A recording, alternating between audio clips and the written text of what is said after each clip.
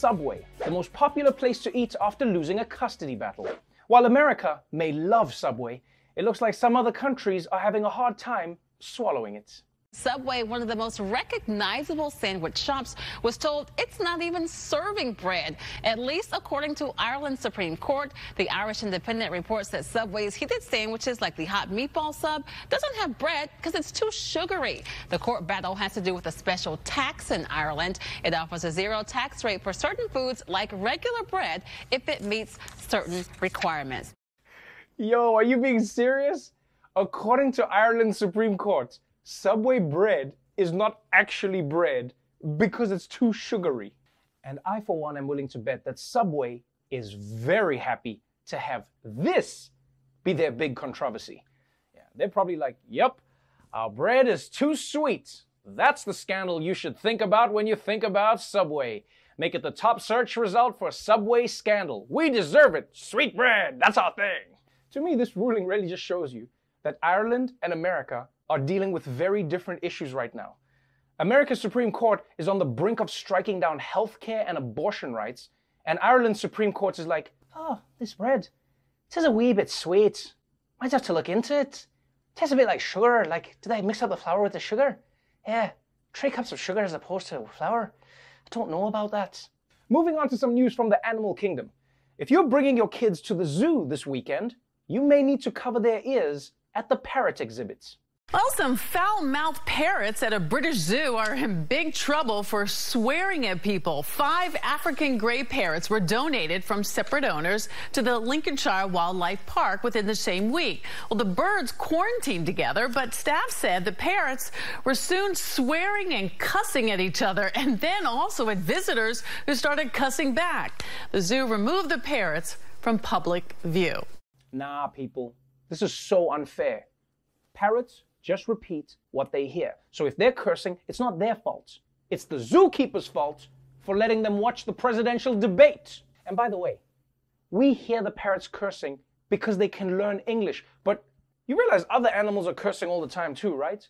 I mean, they're all locked in prison. That's what a zoo is. And they didn't even commit any crimes. Every time you hear a lion roar, that's just another animal going, I want my lawyer! It's not murder, it's the circle of life! But here's what confuses me. Why is the zoo removing the parrots? Are you guys insane? This sounds like, by far, the best zoo you could ever go to. You know where I can see a bird that doesn't curse? Literally anywhere. And look, I get that you want to shield the children from it, so fine. Make an adults-only part of the zoo. You know, that's where the parrots can curse, monkeys can hump each other, and those dogs can gamble. In other news, do you guys remember President Obama? Yeah, the nice guy America was with before she got catfished. Well, for people who missed the 44th president of the United States, here's a way that you can keep a little piece of him with you at all times. Rare items that belong to Barack and Michelle Obama are going on the auction block. The former president's number 23 high school basketball jersey and the school's 1979 yearbook are expected to fetch, get this, up to $200,000. Also for sale, a vintage black cocktail dress that Michelle Obama wore to a charity fundraiser in 2010. This is believed to be the only gown of hers ever to be offered in an auction. It is expected to sell for up to $70,000. The separate auctions take place in December. The auction house says the Obamas did not put the items up for sale. Okay, wait. Does this not seem shady to anyone else? There's an auction of Obama memorabilia, but the Obamas were not involved? I mean, does Obama even know about this? Are they like, and the next item up for bidding? Barack Obama's wallet. And he's watching at home like, what the hell? For real, man. I think it's pretty ballsy selling Obama's stuff without his permission. The man has droned people for less. You guys are taking chances. And some of the items don't even make sense. Like, why does anyone want Obama's old basketball jersey? He wasn't in the NBA. That's like paying thousands of dollars for LeBron's high school history test. That's not why he's famous. Although I will say this. Having Obama's yearbook could be pretty cool, you know? It might be a nice change of pace to look through a public figure's old yearbook for fun instead of for evidence. But I guess this is life. People are willing to pay big money for this kind of stuff. And if a yearbook and some old clothes are going to sell for $200,000, man, the Obamas should jump in. They should have a yard sale. They'd make a killing. Barack should just be out there in the yard like, this USB cord has been in the family since 2007. And I'm only asking $10,000 for it. Yeah, it works. You just got to wiggle the thing. You got to wiggle the thing and it starts charging. Sometimes it'll shock you, but that's life. Let's move on to COVID-19, the virus that's harder to get rid of than a Facebook account. Every day, we're learning more and more about the virus and who is most at risk. And we all know about the elderly and people with health conditions. But now there's a new risk factor you probably hadn't thought of. Scientists say people who inherited genes from Neanderthal ancestors may be more susceptible to a severe case of COVID-19. European study published yesterday links a higher risk of hospitalization and respiratory failure to a cluster of genes associated with the Neanderthals. Those genes are found in about 16% of the European population, half the population in South Asia, and is now non-existent in Africa and East Asia. Researchers are not sure why the coronavirus is impacting these gene types and say more studies are necessary. Yo. That is crazy. People with Neanderthal genes are more likely to be affected by coronavirus? Honestly, guys, this is kind of embarrassing. Because now, if you get COVID, it means your great ancestor probably smashed a caveman. How could you, Nana? It was a different time back then. He had fire and I was cold. He asked me to come over for some cave art and chill. He was so sweet. And I don't know about you, but this was surprising for me.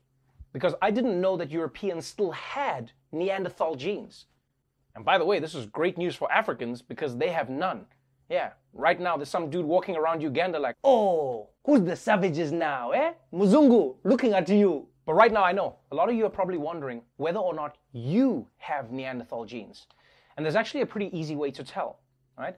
If there's a guy behind you that looks like a monkey and a guy in front of you that looks like a human, then you, my friend, are a Neanderthal. It's just science. I don't make the rules. But while there's still a lot to learn about this disease, there are some things that scientists are fairly sure of right now. Wearing a mask helps. Washing your hands helps. And most importantly, do not spend a lot of time in unsanitary enclosed spaces with lots of other people. Unfortunately, there are still some people who really don't like listening to scientists. The White House has blocked a new order from the CDC to keep cruise ships docked until mid-February. The administration will instead allow the ships to sail after October 31st. The CDC says that there have been recent outbreaks of the virus on cruise ships overseas, showing that cruises continue to help spread the virus, even when ships sail at reduced passenger capacity. According to Axios, public health officials have privately complained that the thwarting of the CDC's cruise ship ban is politically motivated because the industry is a major economic presence in Florida, a key battleground state where the polls are statistically tied. Oh, hell no. We're doing cruises again? Yo, guys, this is one of the worst things you can do during a pandemic. Corona's gonna be rolling around that ship like Jay-Z in the Big Pimping video. That's why I later love him. Now that's It almost feels like Trump is actually trying to get people infected now. Cruises are legal again. And from now on, everyone has to cover their sneezes with another person's mouth. Now, I don't care what anybody says. This is clearly a politically motivated decision by Donald Trump. But there must be a safer way for him to win the support of Florida voters. Like, why not give the Medal of Honor to Pitbull or give tax credits to anyone with exposed ass cheeks? I don't even understand why anyone wants to go on a cruise during Corona. It's like boarding the Titanic knowing it's going to sink. The captain is like, I'm gonna steer this thing into an iceberg. And you're like, whatever, man, I just want to meet Leonardo DiCaprio. But you know what? Maybe cruise fans are playing 5D chess. Yeah, because they know that Corona can't hurt you if the food poisoning from the seafood buffet kills you first. It doesn't make any sense for anybody living in America to get on a cruise ship right now, right? This country has a crazy high infection rate. We're all overeating. Nobody is sleeping well, and we're trapped in our homes most of the day. This is a cruise, people. You're getting the experience for free. And finally, some political news. After the fiasco that was the first presidential debate, Americans everywhere spoke up to say, please, We cannot go through something like this ever again. And now the commission that runs the debates is taking action. The Presidential Debate Commission is promising some rule changes after Tuesday's face-off in Cleveland.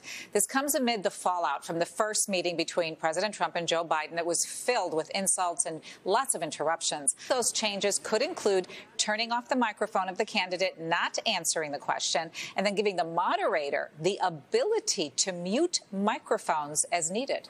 Okay. Cutting off Trump's mic might be a good idea, but they shouldn't have told him about it in advance. Because knowing Trump, now he's just going to bring his own mic and a portable speaker like those guys in the subway. This next question is for Joe Biden. Showtime, folks! It's showtime! Showtime! Now, I don't know if this is going to work, because even without a microphone, Trump can still find a way to be a distraction without talking. In 2016, you remember? He made those ridiculous faces, yeah? He lurked in the background like a T-Rex in a suit. And of course, who can forget his interpretive ribbon dancing? This man knows how to steal focus. If you ask me, they should leave his mic on the same way they shouldn't ban his Twitter account. Because I don't want anybody making Donald Trump seem more sane than he is. Let America see who Donald Trump is. Open the mic! So look, we'll find out soon what the big changes are going to be. But one of them has already been announced. And I don't know, guys, maybe it's because we made it, but it looks very promising. This guy, I want to see an honest ballot. The Presidential Debate Commission has heard your concerns about how the last presidential debate went. fewer interruptions. I'm appealing to you, sir, to do that. Well, and him too. That's why we've made some small tweaks to the process. The next debates will feature stricter time limits, more moderator control, and the president will be required to wear a muzzle. Got thrown out of the military.